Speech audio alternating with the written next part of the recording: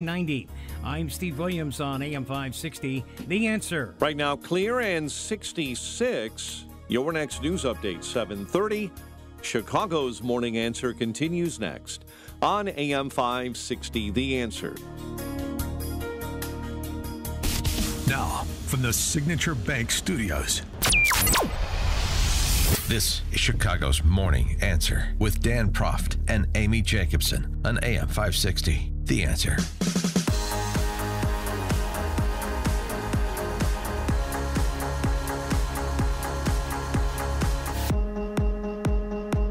Top of the morning, Dan and Amy. So 60 Minutes had the story. I mean, frankly, yet another story, as far as I can tell, of massive failure by the federal intel and law enforcement agencies. This is a videotape that apparently was turned over by British police to the FBI shortly after 9/11. And how many years ago was that? Oh, my God. And 23 years later, we're seeing it. It's a video of a reputed Saudi spy named al-Bayoumi casing D.C. and the sites that were the targets of the 9/11 attack. Here's a description of the tape that was aired on 60 Minutes and portions from it. A voice on the video says in Arabic, "I am transmitting these scenes to you from the heart of the American capital, Washington." This video, unsealed in federal court this week and obtained by 60 Minutes, was recorded in the summer of 1999. The man behind the camera is Omar al-Bayoumi, who the FBI says was an operative of the Saudi intelligence service with close ties to two of the 9/11 hijackers. Time is 6 p.m. The video was filmed over several days. Bayoumi recorded entrances and exits of the Capitol, security posts, a model of the building, and nearby landmarks. In this portion of the video, Bayoumi points out the Washington Monument and says, "I will get over there and report to you in detail what is there." He also notes the airport is not far away.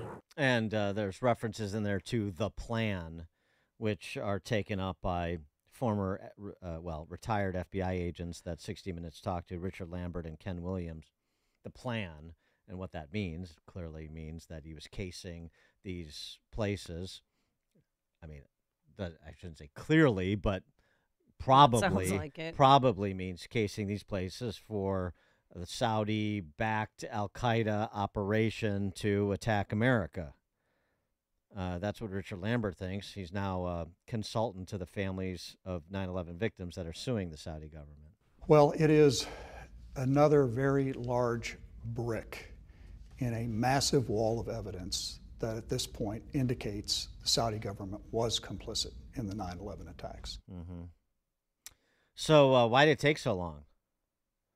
Retired FBI agent Ken Williams. Did somebody really mess this up? This seems like a really big thing to just being made public. If that was missed, then shame on us for missing it. If it wasn't missed, then I would have to ask the question, what was done with it? Yeah, those are good questions. Yeah, really, we want to know. I mean, I'm not putting this on Ken Williams necessarily, but maybe Christopher Wray can appear before another House or Senate committee and tell us that it's an ongoing investigation. He's not allowed to talk about it. For more on this and other geopolitical matters, please be joined by Stephen Bucci for our weekly conversation. Bucci served America for 3 decades as Army Special Forces officer and top Pentagon official, now a visiting fellow at the Heritage Foundation's Allison Center for Foreign Policy Studies. Stephen, it's... if we missed it, shame on us, and if we didn't, then there's some questions that need to be asked. That's sort of a statement of the obvious. Well, to be frank, while this is the first time I've seen that particular video, it was been pretty clear from the get-go that there were members of the Saudi government and even some of the royal family, which when you say that with the Saudis is like, there's hundreds of them. So it's not like that's a 4-person group or something like that. That there were members of even the royal family that supported Al Qaeda, who frankly support the radical elements within Saudi Arabia, even against their own, cousins and brothers and everybody else in power. There has not been any evidence that I have seen, including this, that the king and the crown prince and the people in charge of the Saudi government were a part of this conspiracy. Well, obviously, that's what the families are trying to prove. Well, I mean, but this guy's a Saudi spy. He's with Saudi there are people who were on the payroll of the Saudi government, including obviously this spy who was doing this. But there are people all over the Saudi government who have radical views. Yeah, but are not. Those views go beyond supporting their government. They would like to see the royal family thrown out. Well, they don't think they're good people. I understand, but I mean, from the Western legal tradition, the fact that there's some Wahhabist element in the Saudi government, but doesn't necessarily include MBS or something like this, that doesn't absolve the Saudi government. In fact, it confirms their liability. I mean, if you act on behalf of a sovereign in a way that runs afoul of the law or international law, then your government is still responsible, just as we have when, say, police officers run afoul of the law in this country.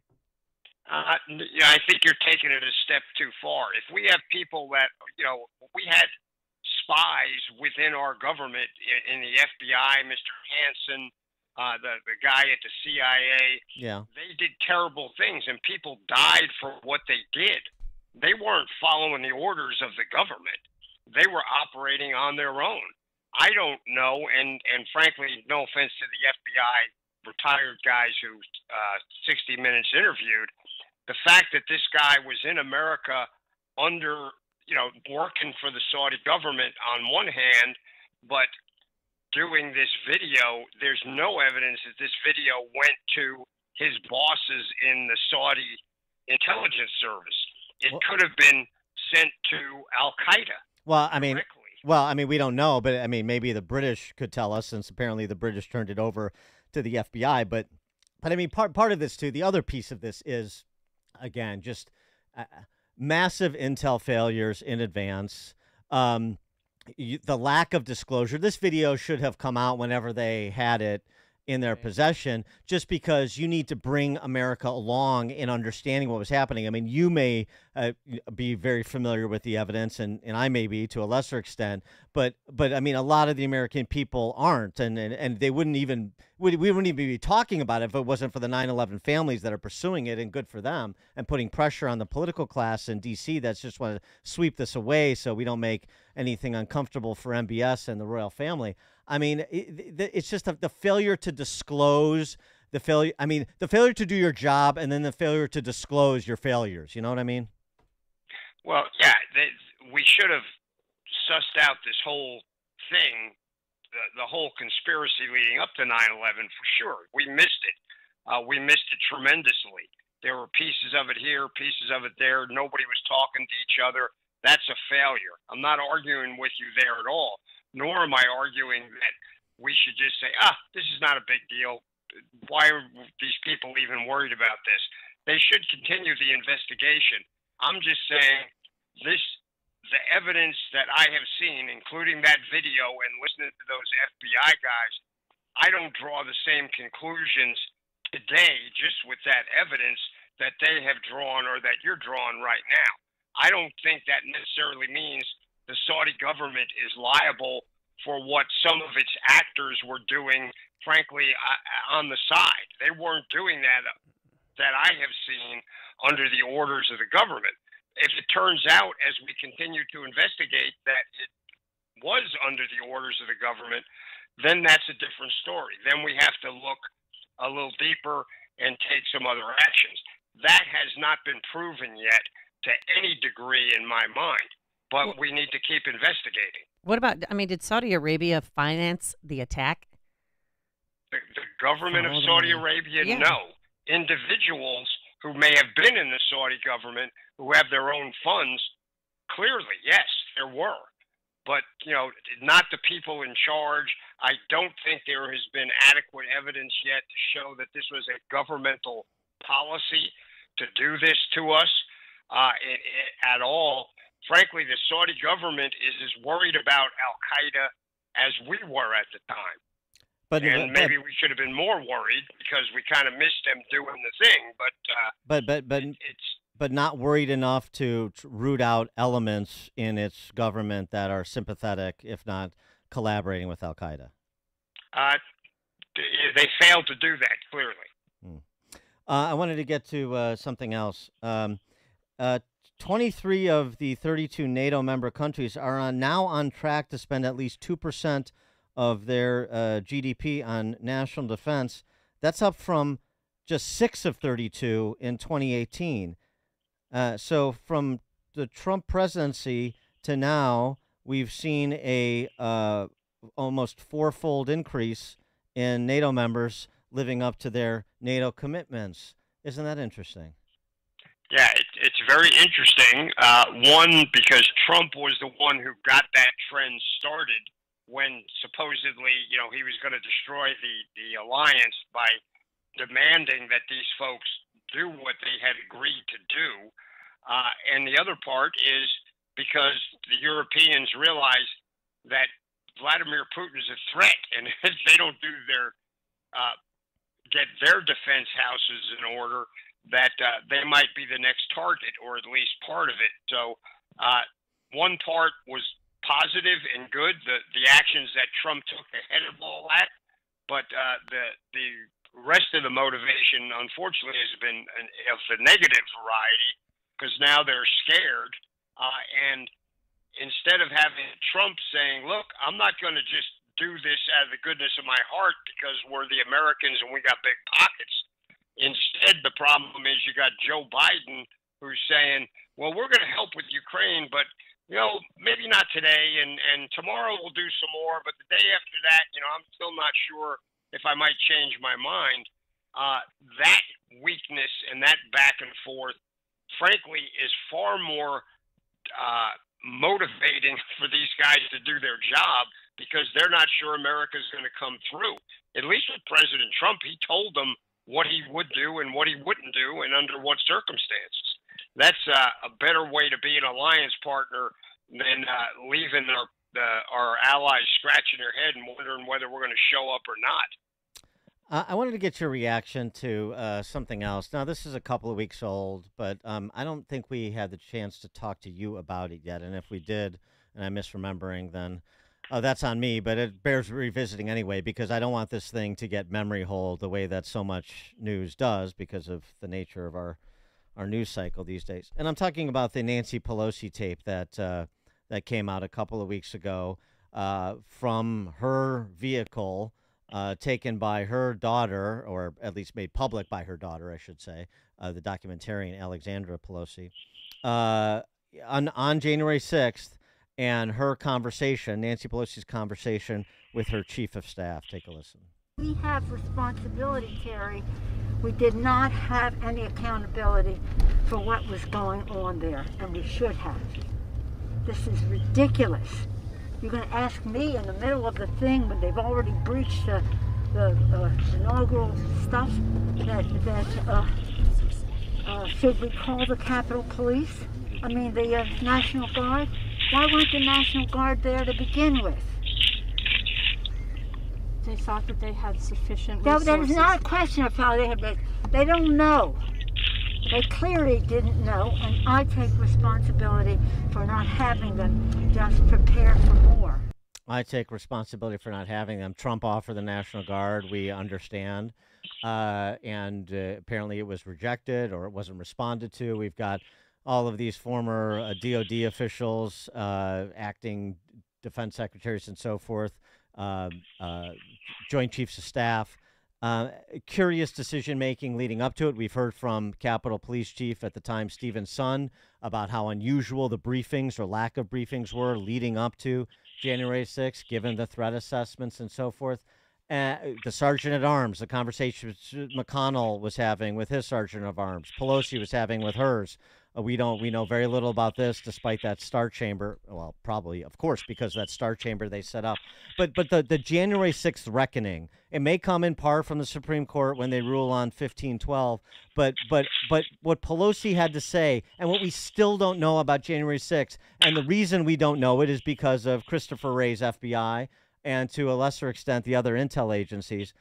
How do you react to that video and January 6th now 3 years removed? Well, again, I don't want to sound like a know-it-all, but I'm not surprised by that. I'm surprised that she said it out loud, even though it was in a private, relatively private conversation. But I know how that system is supposed to work in D.C. Who has authority to do what? And to put all the blame on President Trump and say he should have done this and he should have done that, when the Dems did actually not just nothing, they took actions that hindered the use of the National Guard. The Sergeant at Arms of the House, who works directly for the Speaker, that is that person's boss. They're the only person in the building that can order the sergeant at arms of the House around would have been Mrs. Pelosi, and she didn't. She did not act. She just stood there, and in some cases, there's evidence where she told people to stand down. We're not doing that. That's on her. But then she had the gall to sit there during those hearings and make it sound like this was all on President Trump. That was such a setup, and because there were no adherents for President Trump's side of the argument on the committee, nobody could bring up any witnesses. No one could ask the questions that would have brought this out. That was a total setup, and this should cause Nancy Pelosi to have some accountability. But I'm not holding my breath. I don't know about you. Well, McConnell too, right? Yeah, absolutely. These guys have the responsibility. Interestingly, the Speaker has a bigger role in the security of the Capitol building than the Senate Majority Leader. It's really on the Speaker of the House. That's just the way it's set up. That wasn't because of Nancy Pelosi. That's the system that's there. And she didn't do anything. McConnell should have been in her face saying, hey, we got to do something. But the decision is really on her. I mean, I go back to Stephen Sunn's public testimony, interview with Tucker Carlson. The interesting thing about the detail that Stephen Sunn has provided, the former Capitol Police Chief, who was Capitol Chief on January 6th of 2021, the detail he's provided hasn't been disputed. It's just been ignored. But nobody's disputed what Sunn has said. Nobody that he names in terms of the chains of commands, as well as the conversations and the briefings. What he described, his description has gone completely unchallenged, just ignored, and that to me is very telling. Well, it's when the majority of the press, the legacy press, is already on board with the cover up and the railroading. Of course, they're not going to question it. If it's uncomfortable, they ignore it. Right. Or come up with a crazy explanation. In this case, they do the ignoring it track. And it's a shame. The American people are not served. The political system loses even more credibility. It's just a totally wrong way for this to have gone down. Yeah, I hope. Not holding my breath. Well, I know. But on Thursday night there's an opportunity, and I hope when Trump is inevitably called the leader of an insurrection by Biden or words to that effect, he says, you know what? Don't take my word for it, America. Go watch Stephen Sunn, Capitol Police Chief Stephen Sunn's interview with Tucker Carlson, his testimony before House committees. Because unless President Biden, you would like to challenge Stephen Sunn's account. Well, if you'd like to impugn his reputation, the former Capitol Police Chief, that's the way I would do it too. Start to get start to broaden people's minds and point them in a direction of information they probably haven't accessed, you know? Yeah, it would be the way to do it. But I'll bet if that comes up, if he says it that way, one of those moderators will jump in and rescue Biden before he can screw up the answer. Well, they're going to need to in that event. Stephen Bucci served America for 3 decades as Army Special Forces officer and top Pentagon official, now a visiting fellow in the Heritage Foundation's Allison Center for Foreign Policy Studies. Stephen Bucci, thank you as always. It's my pleasure. Thanks for having me, and I look forward to talking to you next week. Thank you, and he joined us on our turnkey.pro answer line. There's only one radio show in Chicago talking about today's biggest stories and telling you what they really mean. That show is this one, Chicago's Morning Answer on AM 560, The Answer. Balance of Nature's fruits and veggies supplements, changing the world one life at a time.